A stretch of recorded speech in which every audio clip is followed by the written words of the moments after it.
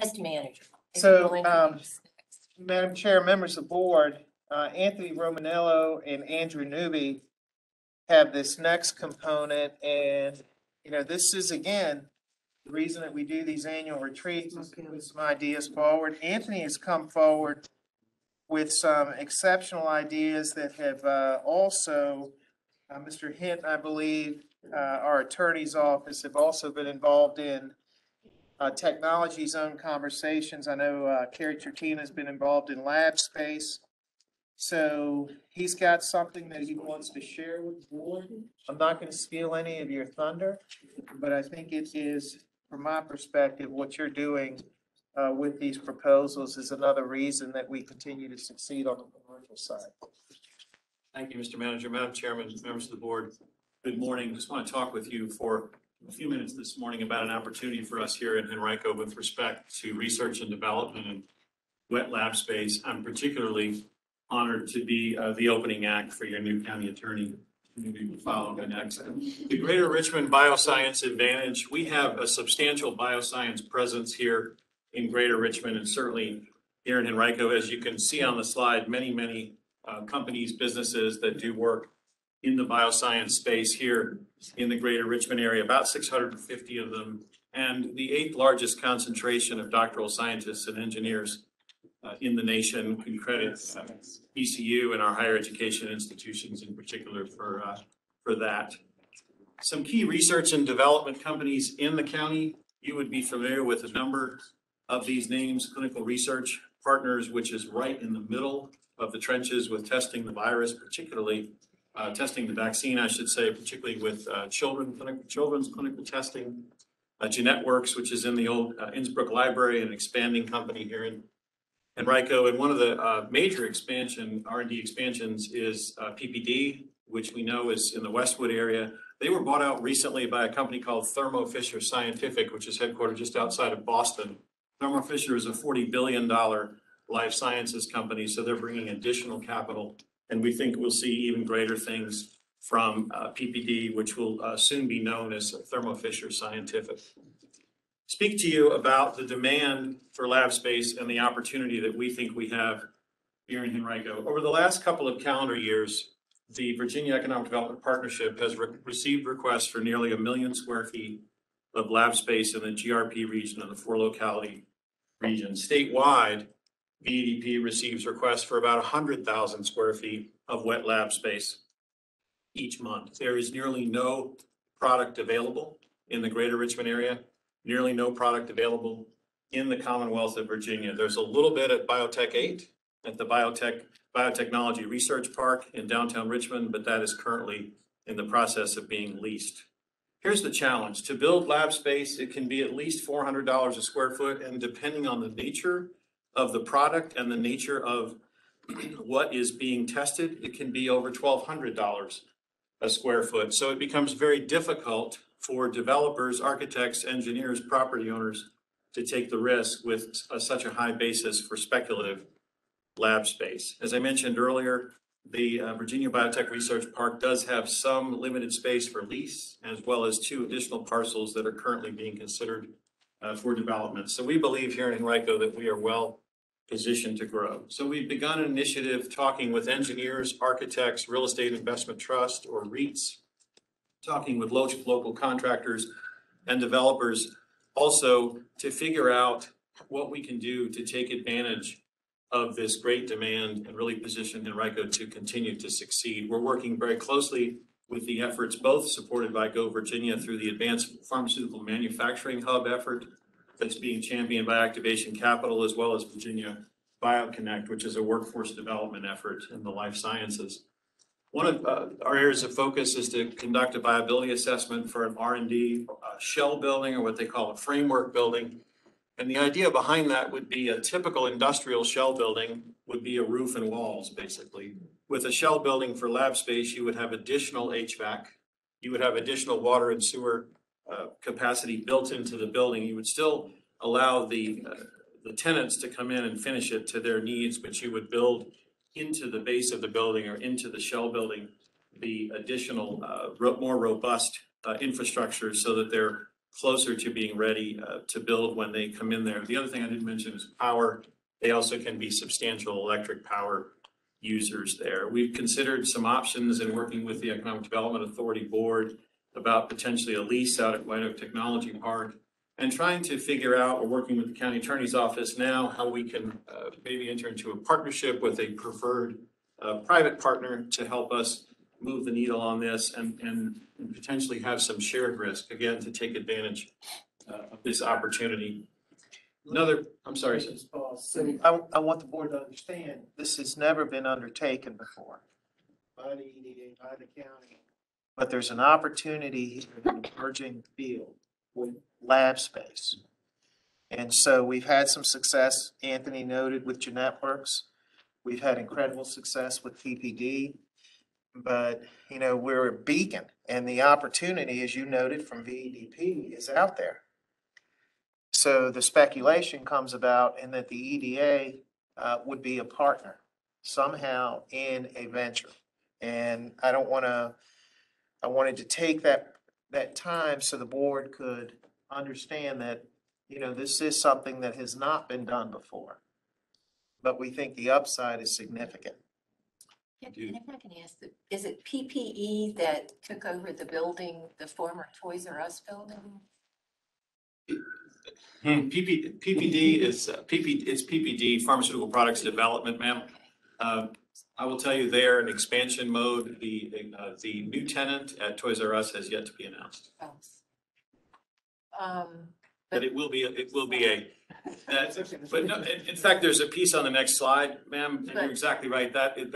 That building is a great example of how we can repurpose big box retail for R&D.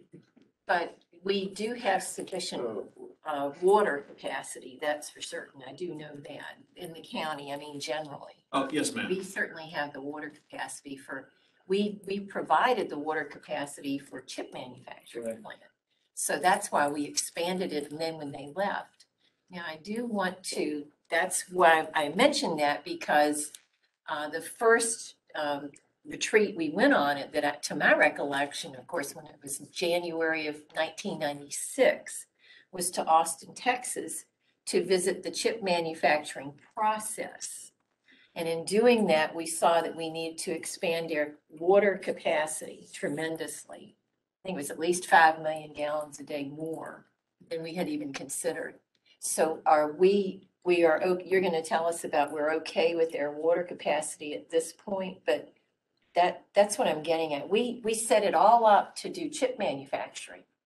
And so now we're going to move toward something else, R&D and pharmaceuticals. I would say both, ma'am, and not just at White Oak, but throughout the county. In the R&D space, what we're talking about is going to be more in the neighborhood of 15,000, 50,000, maybe 100,000 square feet. We anticipate, and this is part of the work we're doing with the folks at Activation Capital, we do anticipate that there could also be some co-location of R&D space with pharmaceutical manufacturing. We're very well positioned at the White Oak Technology Park to take advantage of pharmaceutical manufacturing because we have sites that are ready for development and because of the infrastructure investment that the Board of Supervisors made 25 years ago. You're exactly right. We have 10 million gallons of water capacity and similar sewer capacity out at White Oak. So we are well positioned there for advanced manufacturing, whether it's chips, pharmaceutical, or any other kind of manufacturing. The one challenge that we do have, since you mentioned the chips, ma'am, is that the current strategy, what you saw with the most recent Intel announcement, is the chip companies are looking for 1,000 acres or more, and they want a flat rectangle. And that becomes a very big challenge. That's a big challenge throughout Virginia to have the infrastructure capacity as well as 1,000-acre flat rectangle. And so that's part of the reason why they ended up, why the Intel plant ended up out in Ohio. $1 billion of incentives didn't hurt too. So as we work through these opportunities, one of the other things that we wanted to ask the board to consider as part of your budget process is creating a separate category under business personal property for research and development. This is allowed under Virginia law. It would be very similar to what the board did in 2017 with the data center tax rate. Just want to mention some opportunities we have in the county. Here's some potential examples for space that can be converted to lab. Our friends at DPR, they're headquartered out in Innsbruck. As you know, they're building a Facebook data center out at White Oak. They've done a white paper on converting office space into laboratories. 2240 Dabney Road, which is the top right, that's a PPD building. Certainly the best products building at Green City would be a good alternative for conversion. 5600 Cox Road, which is at the back of Innsbruck, would also be a potential building for conversion. And then, as was mentioned earlier, 8700 Quioccasin is under conversion as we speak into lab space. The board has seen this chart before. This is just validation of your efforts over the last 5 years as you've lowered business taxes. The business community has responded with substantial investments, and you can see the private investment for M&T increasing 78%, data center investment increasing 2,600%, BPOL is up 20%, and all business personal property about 78%. So the Board of Supervisors' strategy of lowering the tax burden on businesses to encourage private investment continues to work, and we believe that this also could be the case with respect to the business personal property on R&D. Yes, ma'am. I do know there's some legislation at the General Assembly to do away with the B-poll tax. Yes, ma'am, that seems to be an annual proposal. All right. Just thought I'd point it out. Thank you. Here's where we are relative to the 10 largest localities in Virginia. Our business personal property rate for R&D is about $3.50. We're just above the average, and you can see it ranges from Prince William and Chesterfield at $1 all the way up to Arlington County at $5. So our recommendation today would be, as part of the board's consideration of the FY23 budget, to establish a separate category under the county code for research and development, business personal property for research and development, and to lower the levy. If there's certainly the financial wherewithal to get it to $1 would be great. So we're right in line with with Prince William and Chesterfield is among the lowest in Virginia, and certainly the lowest among the 10 largest localities. I should also mention, it was on a previous slide, one of the other tools that we have in helping to grow the R&D ecosystem in Henrico is the action that the board has taken on enterprise zones, on the new HIP zones. And then Mr. Newby will speak here in a minute about some thoughts that we have in partnering with the county on technology zones, which could also potentially help move the needle in this area. And Madam Chairman, that concludes my presentation. I'm happy to answer any questions. Are there any questions? Members of the board? I've got one. Brandon? Thank you for looking at Innsbruck for the R&D, because that's as soon as you started, I was like, good God, we've got empty offices in Innsbruck that need to be filled this further. And you had what, three different locations in Innsbruck that could satisfy that, especially with the older buildings. If we are going to look at R&D tax rate, can we compare whatever we first come up with to get closer to compete with Prince William and Chesterfield, and then look at 98 cents and see if there would be that much of a difference? Because if we're going to do it and we're going to be competitive, we're definitely going to kick Prince William and Chesterfield out of the box. So this is exactly the type of feedback that we're looking for from these kind of conversations. I mean, the tax rate introduction, Mr. Newby, those papers are introduced. Is it the end of February or is it March with the budget? They're being drafted now, Mr. Manager. The intent would be to advertise proposed tax rates in mid-March, so we need to have that ad ready early March. So if we're going to propose a lower tax rate, that would be included in the ad and then come forward to the board for consideration with the. So I'm going to ask for Madam Chair, if you would, ask for concurrence on Mr. Brannon's proposal, because this would be the time to do so. Hey, you want to go over it one more time? Just- Do you want me to go over it or the manager?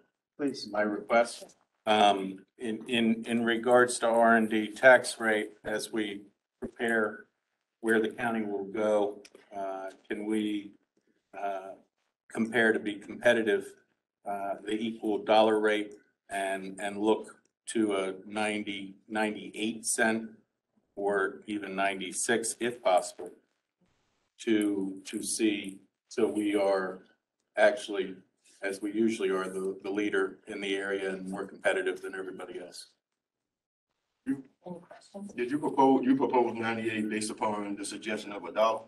Yeah, well, no, they didn't actually recommend $1, did they? They just said, Prince William and Chesterfield is the lowest at $1.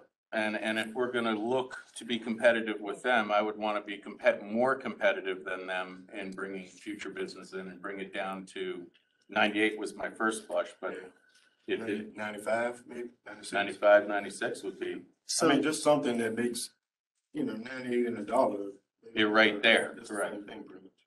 so if we're gonna go big, right? Go small. this is exactly the type of feedback that we're looking for, so we will bring you a proposal that would be less than $1 in the, budget proposal. And we don't vote on this. I'm just saying, did anybody else have a comment? Just gonna. My comment would be, I concur. I'd like, I'm just assuming you could put a financial analysis together for us, right? What the differences are, what it means, Yeah. where it is now, where it is then, and what that means. That's all. So anywhere from 25 cents to 95 cents, whatever works the best. So so the financial analysis at $1 would cost the county about $1.5 million, because there are existing businesses that will benefit from the reduction. So the $1.5 million we have factored in already as far as early balancing with finance. So going from $1 then to 98 or 95 is almost immaterial as far as the increment. We can absolutely do it. And Anthony, if you would go back to the slide that shows the tax rate reductions, because this strategy has worked so well for the Board of Supervisors. And you're looking at other localities now, I know in Northern Virginia, that are looking at they're looking at increasing real estate tax rates at times where assessments are going up by 10, 12, 15%. So if there's concurrence with the board, we'll put this in play, but Anthony also asked for, are you okay with the EDA and the county continuing to work on the spec building aspect where the county would go in, and he's acquired quite a bit of revenue from land sales at White Oak Technology Park. He's done a wonderful job as far as managing the fiscal side of the EDA budget, and he's built up reserves, and the county has reserves. So there may be an opportunity to also do something in that realm that we would then bring you a finished product in a work session. But we're looking for general concurrence, yes, no, don't do that, do that. Question real quick. Business personal property data center rate going from 350 to 4 cents, 2017. Before the tax rate, we were bringing in 20 million, is what I'm saying. That was tax year 2021, 549 million. But Reverend Nelson, that 20 million is the value, the assessed value of the data center equipment. Oh, okay. It's now 549 million of assessed value. Our data center taxes in the county, direct tax revenue in the county was $2 million in 2017. It was $8 million last year. So in this regard, a $1.5 million financial analysis investment hopes to reap the benefits down the road with increase. That's a perfect strategy. I totally agree with that. And then to answer your question, and you want to prime the pump on spec buildings by using existing revenues and getting them ready for potential use, making it easier for somebody to use. Yes, sir, exactly. And what was the square footage that potential large lease companies would be looking for? Mr. Brandon, we continue to have those conversations. What I would like to see, at least what's pointing to us right now, if we were to do a spec building or even that shell or framework building, would probably be in 100,000 square foot range. Probably with multiple tenants.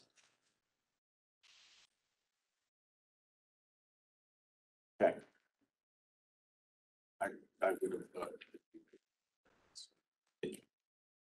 bringing a larger number at the work session. We still having those conversations, so 100,000 square feet, if you're looking at multiple tenants, would get eaten up so fast that you could be, and we've done this before. Look, we build a building and then say, damn, if we had only gone a little bit bigger the east center, it should have been made bigger and been able to go up, but we didn't. And now they're busting at the seams. If we're gonna do this to bring someone in,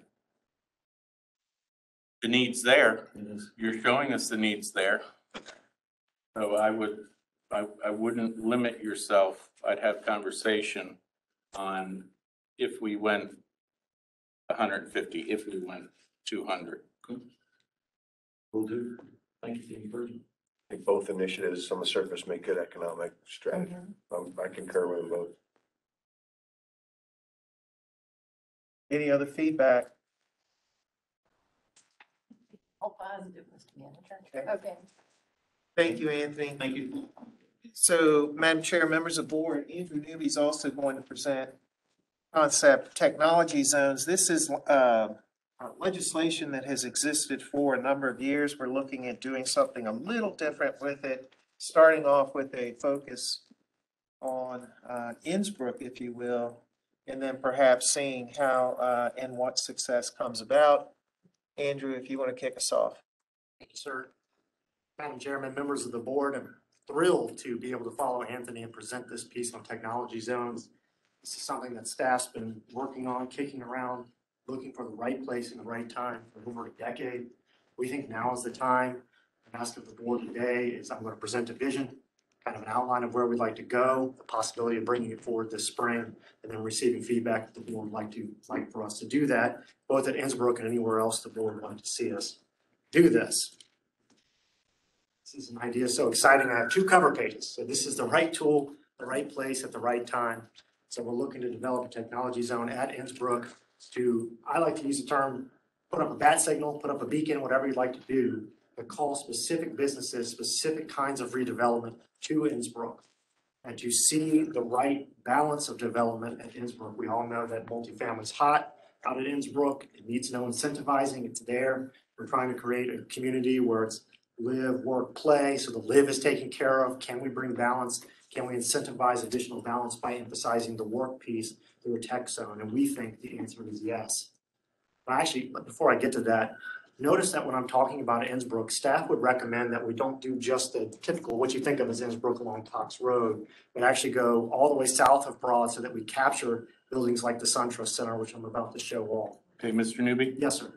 The Innsbrook study was done, I think, before you were here, and we expanded the Innsbrook area, 264, all the way through west here.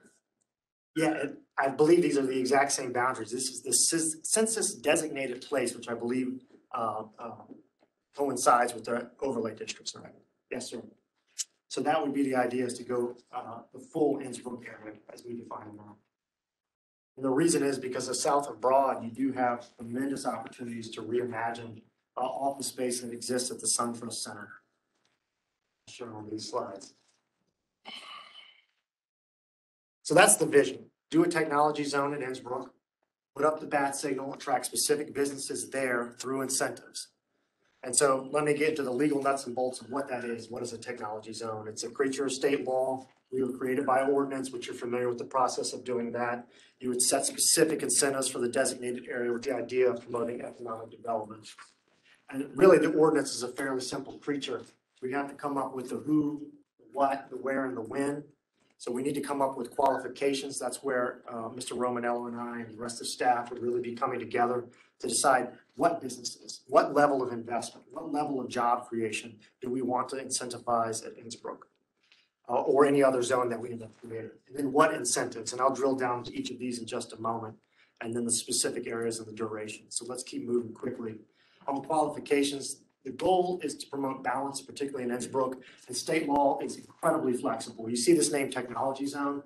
It's not limited to technology businesses. We have the opportunity to define exactly the kinds of businesses we want to target and exactly the kind of redevelopment we want to target so that we can restore that balance, to make sure that we're looking at particular sectors and not incentivizing things that don't need incentivizing. You know, there's plenty of incentive already to do multifamily, as I've mentioned, but there's a demand, as Mr. Romanello pointed out, for lab space. There's a gap between our available inventory and that demand, and we need to find a way to bridge it.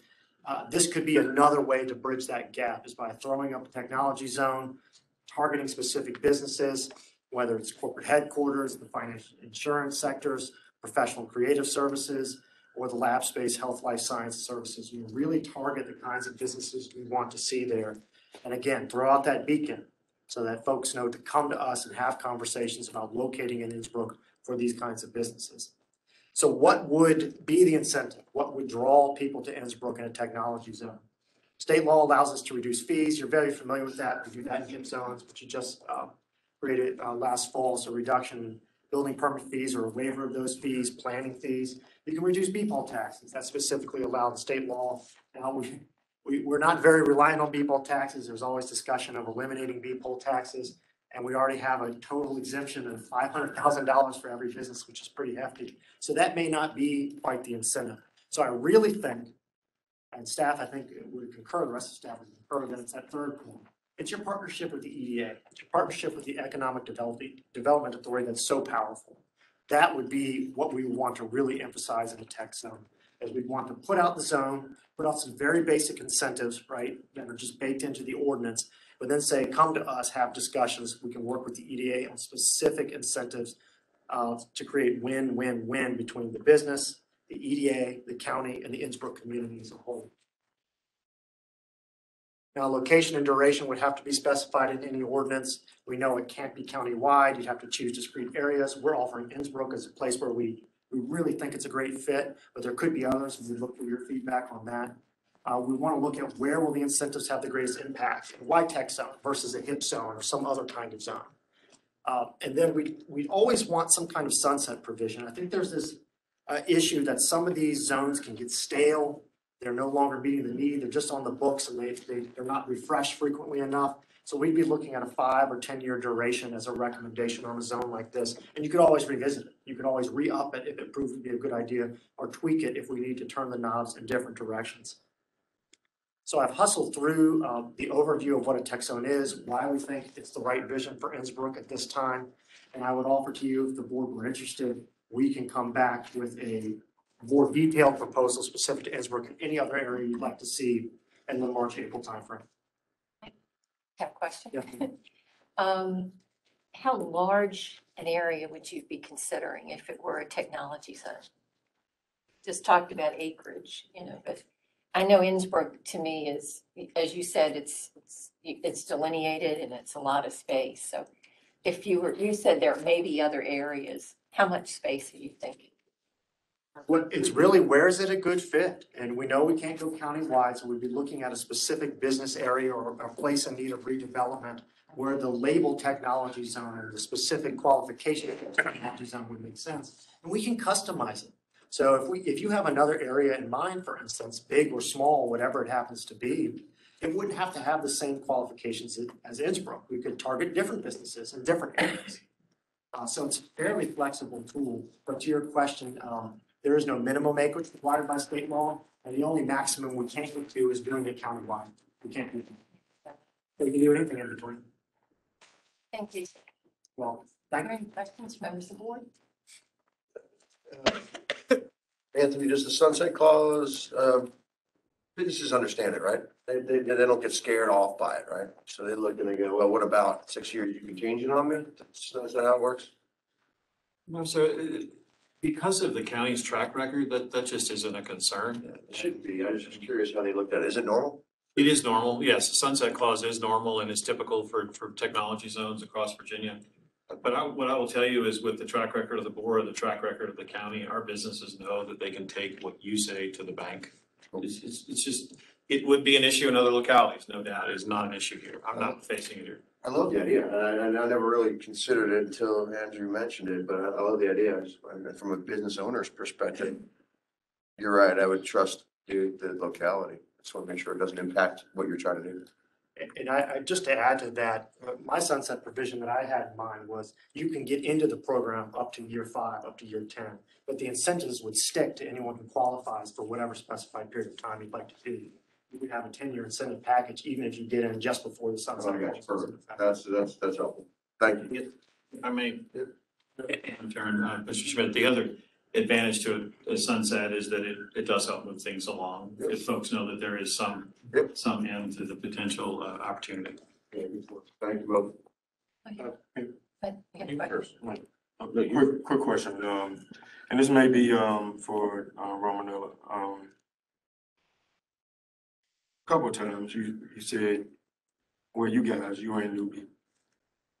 Or maybe newbie, because you're the one that brought up technology zone. You mentioned, and if there are other areas.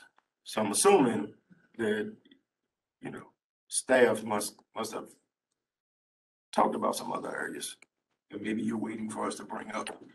No. So, Oh, okay. we didn't, quite frankly. What we looked at was when we were looking at, the spec building, we focused on White Oak. And with this, we were looking at, quite frankly, with Innsbrook, and this may have been my oversight, the preponderance of multifamily coming in. And right now you have a square mile that has 30,000 jobs. And the concern is the buildings in Innsbrook are getting older. And what happens to those jobs if there's leakage? So that was the only thought that was put forward as far as location. But Well, the only reason I brought that up was I was like, well, maybe you guys are thinking about some places. Nothing, let me say nothing. I can't figure out a place in my district right now that this would make sense. But I was like, maybe you guys did think of somewhere. No, but Mr. Newby, adding a technology zone is literally an action of the board, right? So if there was a second one? Correct. We'd come back and enact a new ordinance. It's a fairly quick process as long as we know where we want to go and what kind of qualifications we'd like to put in place. Like I mentioned, staff has been kicking this around for a dozen years. We weren't holding out on you. We don't have a second site directly. Yeah, no, I wasn't thinking that you had a second. I was thinking maybe you had a second, third, fourth, fifth, sixth type thing. I have something. was it.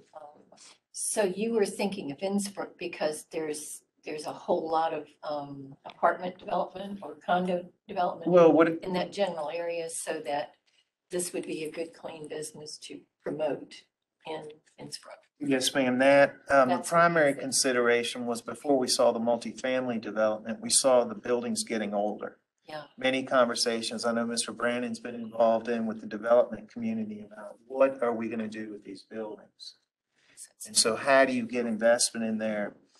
By going through the EDA, you have the flexibility of basically tailoring an agreement per company. So it's pretty wide open. And so the focus was, how do you keep 30,000 jobs? And how do you strengthen, that commercial? Because the GDP, we talk about county GDP. You've run some numbers on Innsbrook. I mean, what is the value of Innsbrook to this county? It's about 3 billion, and our gross county product is a little bit over 25 billion. It's a big number. No, I get that part, but you did include the thought that there are so many multifamily. Yes, ma'am. That's what I was thinking, because I agree with that. I've been wondering where all these people are gonna work. So I see, to me, that's what makes this appealing, because they are good, clean jobs.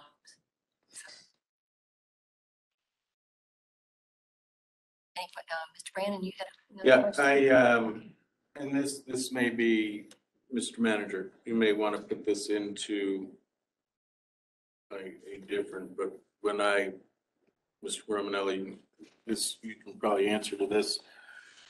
When I was going through and highlighting and writing my comments as I do and scribble on the different things that we're going to be going over, so I didn't forget. My notes are nowhere near as nice as Mr. Schmidt's. You beautiful penmanship. The new overlay district we just put in, is called a, what is it, a HIP overlay Micro district. improvement program. And I immediately started talking up that and trying to entice people literally from Willow Lawn to Pemberton. You know, this is something that's, and the aspect of residential is excluded from that, which is what ends up tying, because people want to put commercial and residential together. And I mean, we have a lot of rundown and decaying shopping centers and so forth on that corridor of Broad Street. Is this a tool to move that forward? Because what I had said when I was reading R&D and technology zones and all that, how do we implement commercial and residential to do redevelopment? Because redevelopment is key. We all know redevelopment is key for survival of the county. How do we put those two together? And I was excited about and I even called you and said, I've got 2 or 3 on the hook. And then it went away because there's no residential aspect in that. So in this new technology, is it just straight office technology, commercial, or can there be an aspect of residential in it? Well, as we've proposed it, sir, we are targeting these sectors. So it was, as proposed, it's intended to be commercial, but you know, your question is a policy question for the Board of Supervisors in terms of what you'd like to include within the zone. And I'd have to turn to Mr. Newby with respect to the residential question. I know on the HIP, it's by state reg, you can't. So on this, and we may not even want to touch residential with this. I'm good with that. But I think we need a tool if we are gonna do a lot of renewal and redevelopment, that we've got to work some percentage of residential to hook or anchor that development in for redevelopment. Is my opinion. So this is where, Anthony, I think of Kinsale in Westwood. And so there's a danger in subsidizing quote unquote residential, but you can subsidize residential by doing some things. There's a parking deck. You want to speak to Kinsale and that whole deal, and you have a corporate headquarters next to an apartment building with parking deck. And structured parking on a postage stamp. And so how did we? And the county accomplished that through an EDA agreement where taxes are being reimbursed over a period of time. And without that agreement, without the additional support that the county provided, you would have had that same development, but it would have been on 3 to 4 times the amount of land mass. And so as we're trying to densify in Innsbrook, as we're trying to densify in Westwood and elsewhere in the county, those kinds of custom agreements give us the opportunity. So I think Mr. Brannon, and perhaps this is where the county manager is suggesting, is that yes, the technology zone is another tool, and we'd love to have that in our toolbox, and it will help us advance the economics of the county. That doesn't preclude us on a case-by-case basis for a customized economic development agreement on a mixed-use proposal, perhaps. And I also would mention with the amendments that the board approved last year in 2021 on the commercial tax rehab credit program, that was also structured so that in a mixed-use development that the tax credits would apply to the commercial component of it, but it wouldn't preclude any kind of mixed-use development because we're seeing more and more of that in the county. Well, in reading this before today's meeting, I did have all right, I just want to be reminded of the EDA and the CDA structures. And I'm not asking you to go over it right now. If you could just send me a paper. Because I've been asked this question, and it suddenly dawned on me, the EDA, CDA, and how this will fit in with this. I think that's what you're getting at. You know, what we can do, Ms. O'Bannon, is, can bring, Anthony and Sheila Minor forward for a work session, Okay. just to touch on, you know, the EDA agreements that we have in place. Exactly. So we'd be happy to do that. Because we've had several of those, and they did involve like, what is it? Green, So the typical EDA agreement, will basically defer some sort of tax. yeah. And we'll defer it for a number of years. 3 to 5 is typical. And then there are other agreements where we go in and we will actually make an allocation of funding for, so it goes from A to Z, but ours are pretty Yeah. pretty simple, if you will. And we can share all of that with the board because we have a number of agreements that are in place. And how that fits in with something like this. I took this as simple and off and different. But it looks to me like what Mr. Brandon just said, he's trying to work in some sort of residential with Sure. it. So that would be a CDA or an EDA. It would be done through an EDA agreement. Mhm. Your CDA, right now, the way that, most CDAs have been done, they have excluded residential.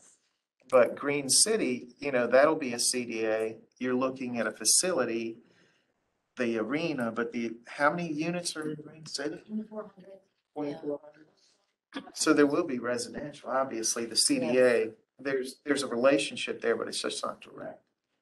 Okay, thank you. That's what I'm looking for. Thank you. You picked up a few extra minutes. Thank you all. Thank you very much. Appreciate it.